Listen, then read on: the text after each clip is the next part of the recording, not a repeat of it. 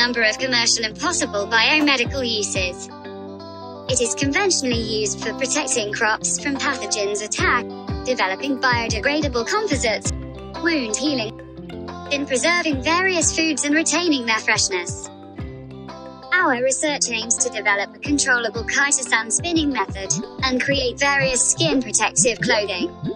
But why is the fabric antibacterial? Chitosan is made by deacetylation in an alkaline solution, and enzymatic hydrolysis of the chitin, which is naturally found in shells of shrimp and other crustaceans.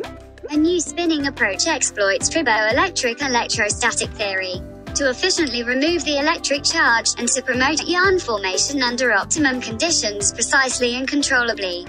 There is electrostatic interaction between the positively charged chitosan molecules and the negatively charged sites of bacterial cell membrane.